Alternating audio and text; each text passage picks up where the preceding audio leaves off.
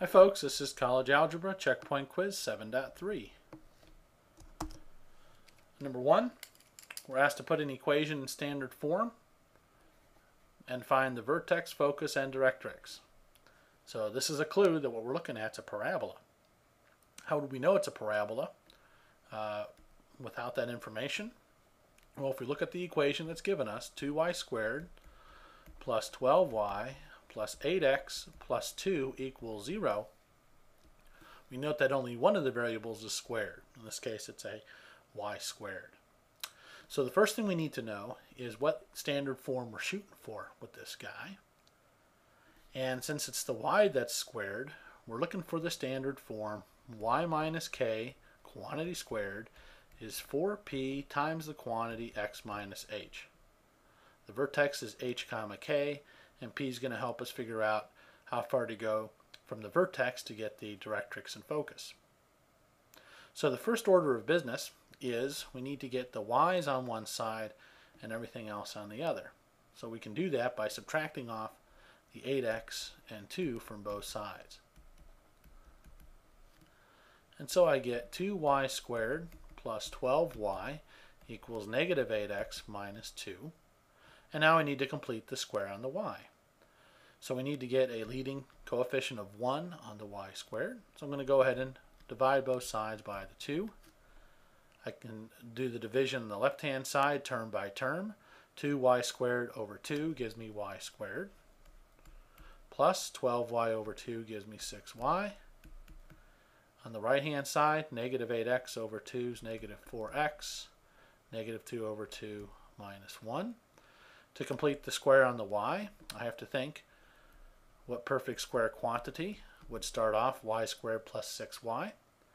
Take the coefficient of y, in this case positive 6, and divide by 2. That gives me a positive 3.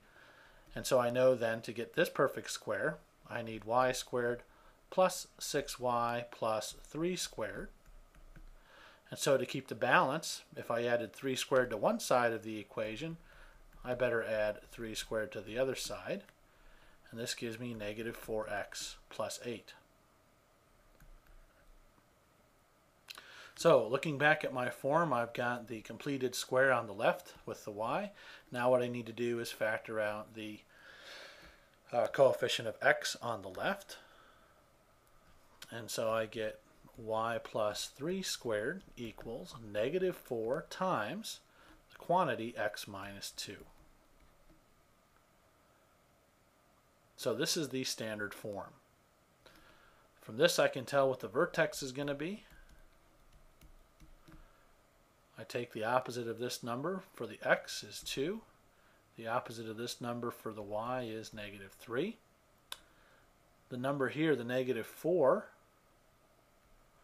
corresponds to the number 4p. So this tells me that 4p is negative 4, which means p is negative 1.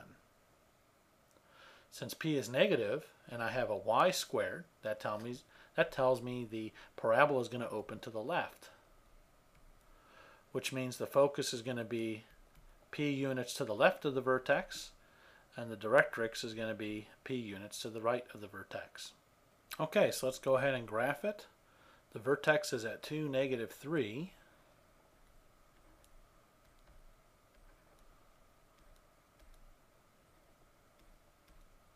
It's right there.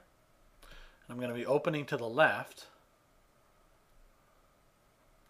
So the focus is going to be p units to the left here. So p was negative 1. That means I'm going to move 1 unit to the left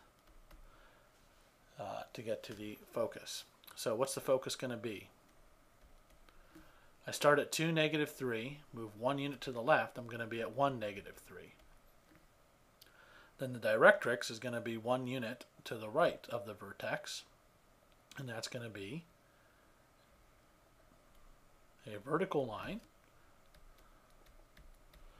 And the vertical line is going to have the equation x equals something. So it's x equals 1 unit to the right of 2, so it's going to be x equals 3. Now, in helping us graph this, we can look for the focal diameter, which is the width or the length rather, of the lattice rectum. The focal diameter is going to have a length, the absolute value of -4, which is 4. So that means here at the focus, the parabola is going to be 4 units wide. So it's going to be 2 units up and 2 units down from the focus.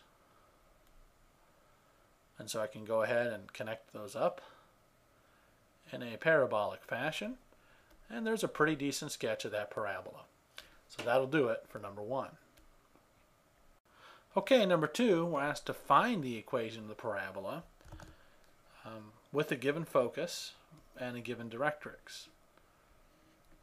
All right, so this really goes back to the definition of what a parabola is when you look at it in terms of distances. So when in doubt, graph it out.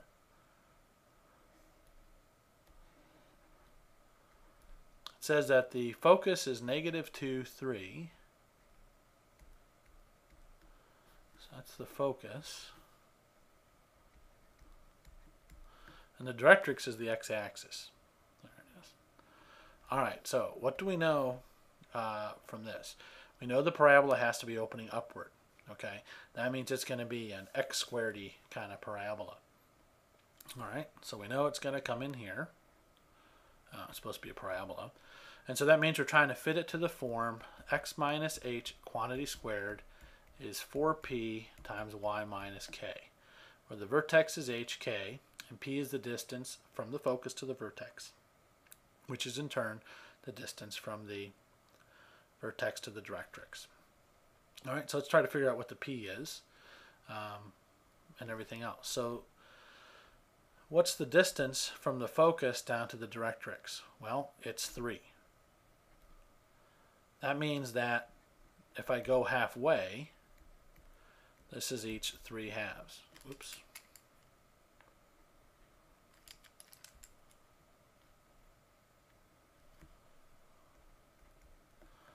All right, so that tells us that p is 3 halves. I know that p is positive because the parabola is opening upward. Okay, so that's what the p is going to be. Now we just need to find the vertex. Well, the vertex is midway between the focus and the directrix. So the focus is up here at -2, 3. If I go down 3 halves units, guess what? I'm at 3 halves.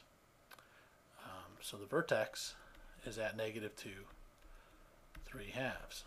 All right, so this is my hk. So I put all this together, and I get the equation for the parabola is x minus -2 quantity squared equals 4 times p, 3 halves, times y minus k, y minus 3 halves. I simplify this. I get x plus 2 quantity squared. 4 times 3 halves, that's going to give me 6, times y minus 3 halves. That'll do it for number 2.